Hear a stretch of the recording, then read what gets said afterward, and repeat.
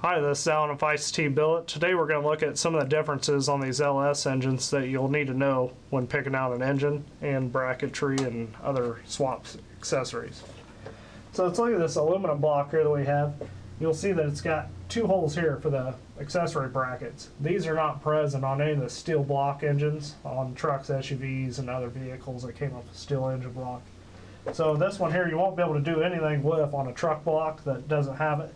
But this area will be here on the trucks, so you can use a drill template and actually drill this out to an M10 1.5 hole, and that'll allow you to get accessories down there.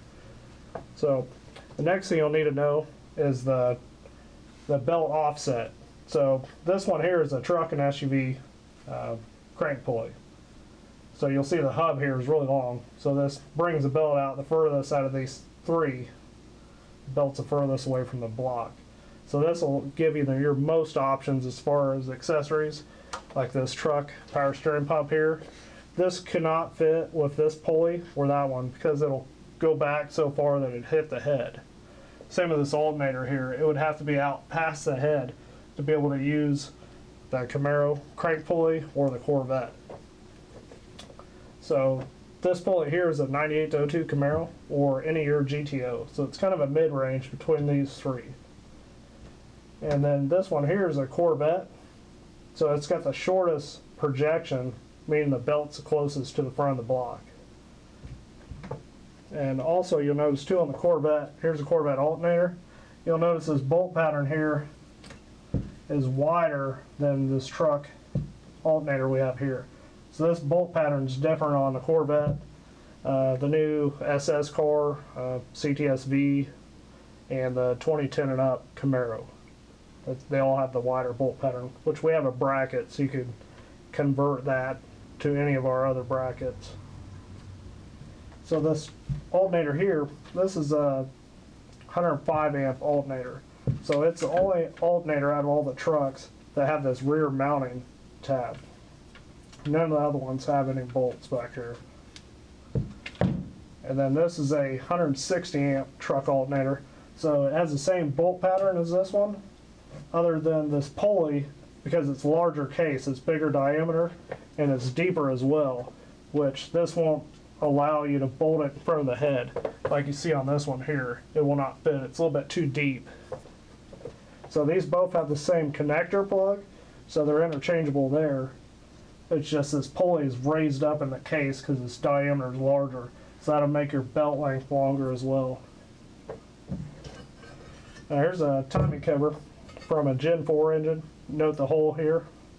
So when you're trying to pick out an engine, you want to know if it's a 24X or a 58X, meaning how many teeth are on the reluctor wheel that the crankshaft sensor's reading. So right here on the engine, this would be the spot to look for in any vehicle, is look for this sensor here. This one does not have it, this one does. So this means that it's a 58X reluctor wheel. We're looking at the power steering pumps here now.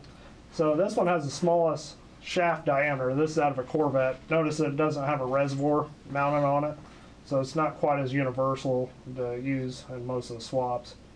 And the pulley here, it's got a very little projection, so it's pretty tight to the pump. And this one here is a plastic pulley that's used on the older Corvettes with LS engines. The newer ones were steel with spokes on it. It looks a lot nicer. Same thing, they swap, they're interchangeable. And then onto the 98-02 Camaro power steering pump here. This one's really popular, used on a lot of our brackets. It's because it's got the reservoir mounted to it. It fits in front of the head, and it looks good. So this diameter here is the same as the truck, other than the projection's different. This one sticks out not that much. This one kicks out quite a ways further. So these pulleys are not interchangeable because of that. So any of your aftermarket doormen or anything, you could get those to fit on this, but it doesn't mean that the belt's going to line up. So just assume you have to use the pulley that came with your power steering pump. If not, it will cause your belt to be off slightly, which will throw the belt. Next, we're going to look at the water pumps here. So these are your most common pumps you're going to see in your truck and SUVs. So your older Gen 3 engines, they're all going to have this old swooping neck here where it exits to the top of the radiator. This one's a lot shorter on the Gen 4s.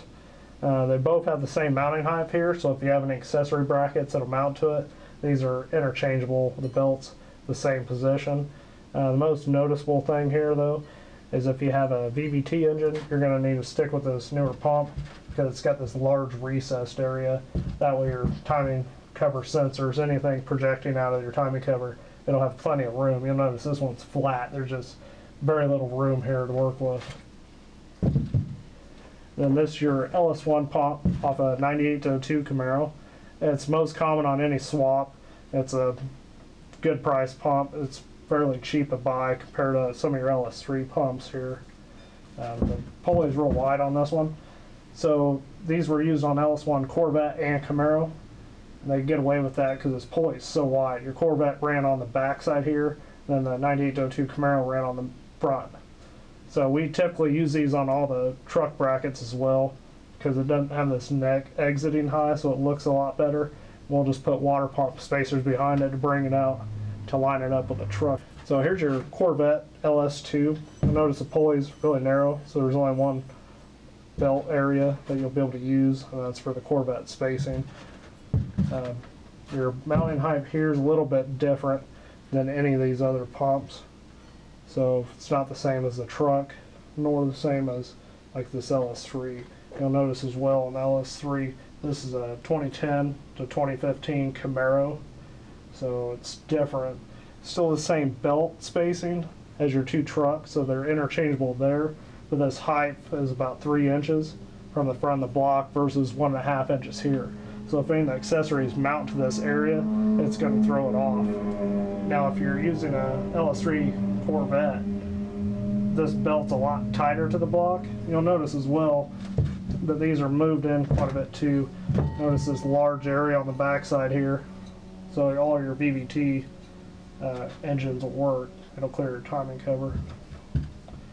Now these LS3s are pretty nice because it has the driver's side exit for your top radiator hose, which most small and big block engines, they all had a driver's side top radiator hose. So makes your hose a little shorter so it doesn't have to run all the way around the front of your engine.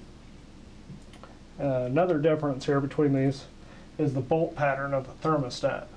So your two LS3s here and your newer Gen 4 truck pump, they all have a large bolt pattern, so they're not interchangeable with the rest. So that about wraps up all of our LS accessory drive components here. So for more information, be sure to visit ICTBillet.com for all your LS swap needs, and be sure to click the tips and guides button for more information on all these and more